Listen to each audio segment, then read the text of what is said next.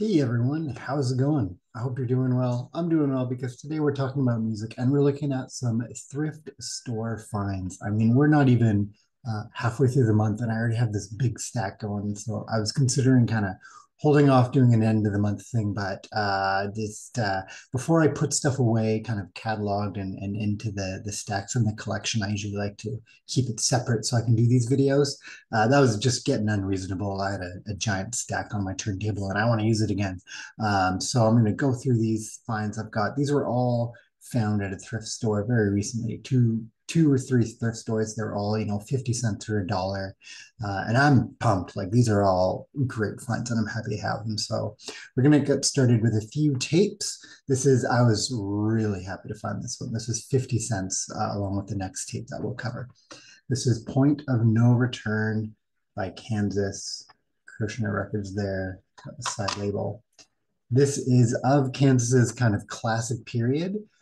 This is my favorite one. It's probably the most prog rocky that they've got. It's a little less hard rock driven than, say, Left Overture. It doesn't have kind of, some of the blazing guitar work that maybe their other albums have, but I really, really like that one.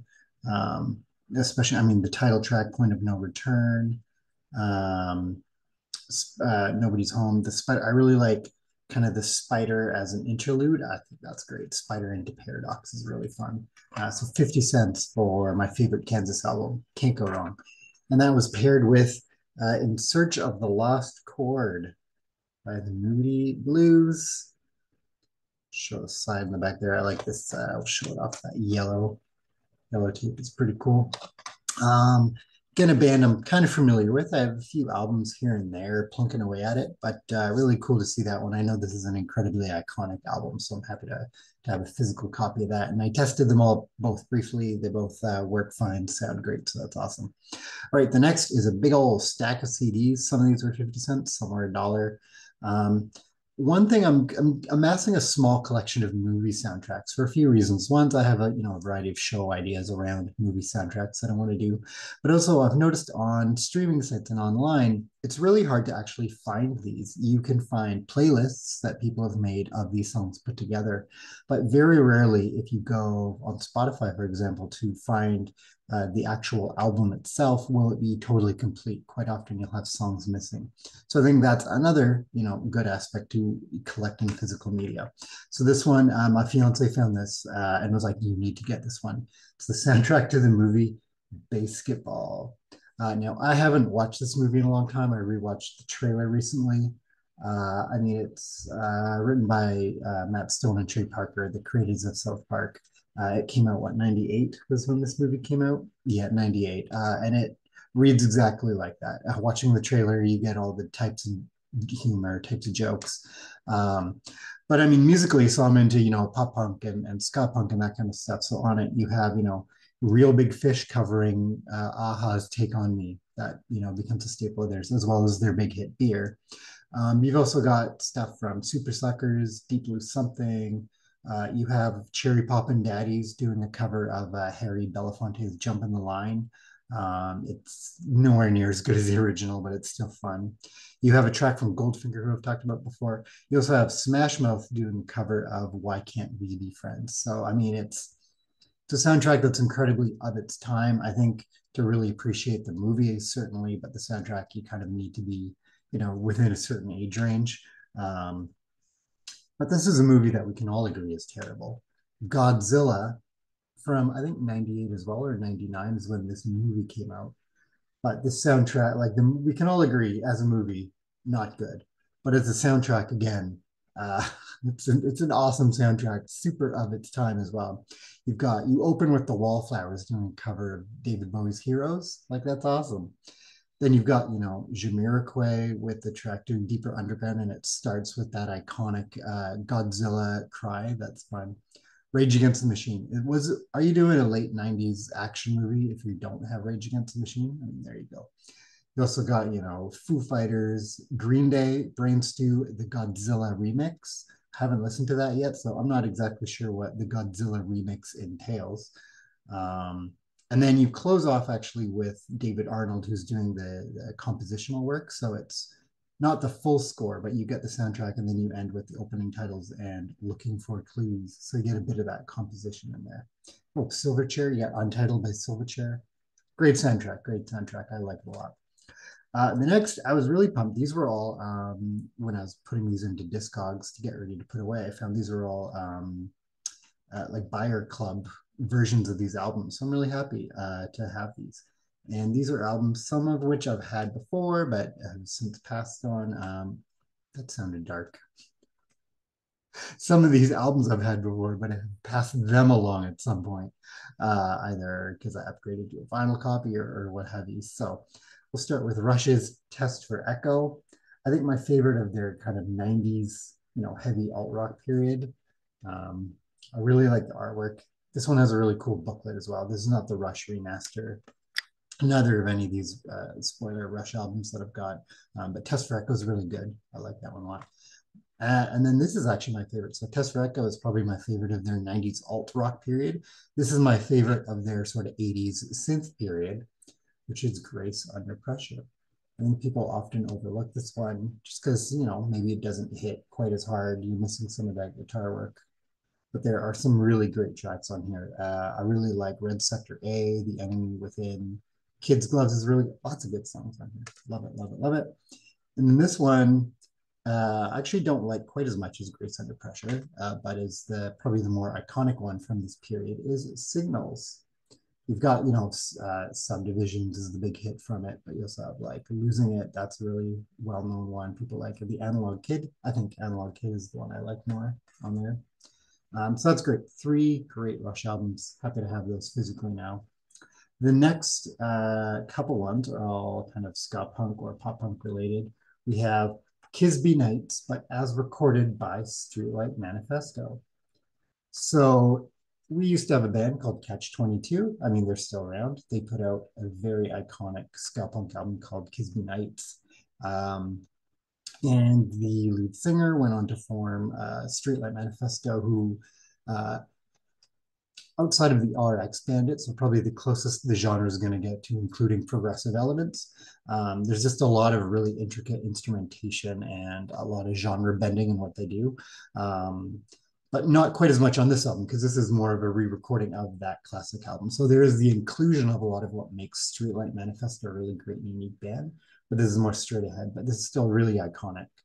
Dear Sergio, the title track, Gives Me Nights. Riding the Fourth Wave, 9mm and a 3-piece suit. I think that's my favorite track on here. So good album, great album to have. The Pie Tasters, Willis, a really fun album. This is a little bit of a beat up copy. I need more coffee. A little worse for wear, but it's got this great track on it, Out All Night. That's one of my favorite Pie Tasters tracks. So again, not so much punk, more like ska, rock, kind of more two-tone inspired. If you want to check out a track by them, do Out All Night. That's a really good one from this album.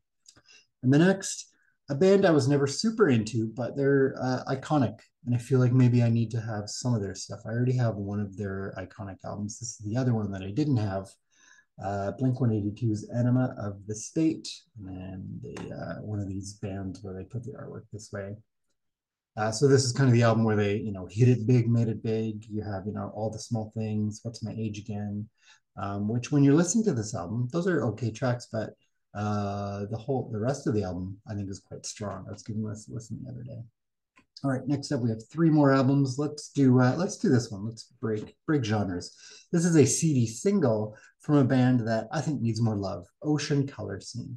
If you're into Brit rock, if you want to hear, a modern take on, I'm not going to say they're the Beatles, but although I'll talk about what's on here, but if you want to hear, if you're into that Oasis sound, that Brit rock sound, check this out. This is a CD single for The Circle, which is from one of their albums, Mosley Shoals, I think. So you have an acoustic version of that. Then you get 2 B-sides, Chelsea Walk and Alibis, and then a live version. It's not going to focus. A live version of the Beatles, Day Tripper, featuring, I believe, Liam Gallagher.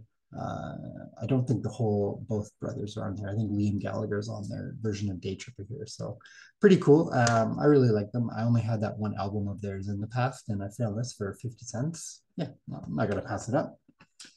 Next up, I was having a dance party the past couple of weeks having listened to this. This is a great compilation from Daptone Records. This is Daptone Gold.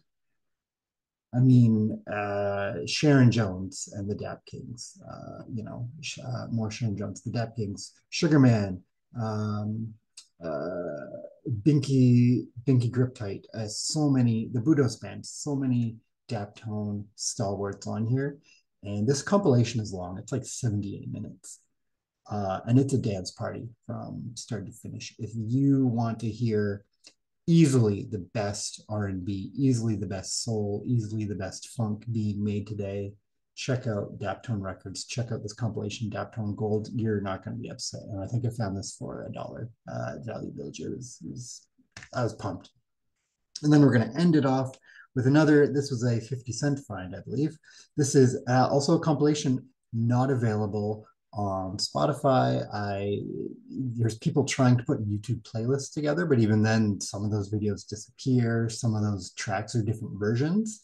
I remember back in the day, I actually had, a downloaded version of this. So it's kind of nice again to be kind of justified in like, well, there's a good reason to have physical copies. And this is, I believe it's called, Look at All the Love We Found, a tribute to Sublime.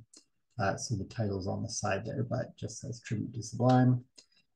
Show off the track listing. And these are all really fun versions of Sublime tracks. So Sublime, again, one of those very iconic ska punk bands, had a very distinct sound that would get copied ad nauseum forever and forever.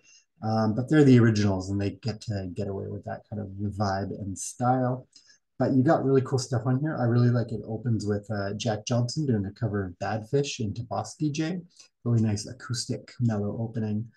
Some other highlights, Fishbone has a version of Date Rape on here. Fishbone, a super great band, and they do the song justice. I think I like their version on here more than the original. No Doubt has a pretty cool cover of DJs. Avail does a really good Santeria. I like that one. G Love has a really good Greatest Hits. I like that one. Pennywise, Same in the End. One of the highlights for me is Oz O'Malley doing their version of April 29th, 1992. Really good highlight. So again, I wanted to wait till the end of the month, but we're not even halfway there. And I struck gold. Just so many great finds, different genres, all kinds of cool stuff. And those tapes, I'm pumped to have my favorite Kansas album on tape. Have that one on CD as well, but just to get on tape is dope. So yeah, those are my finds. How's your February going? Hope it's going well because mine's going pretty good. Catch you next time. Bye.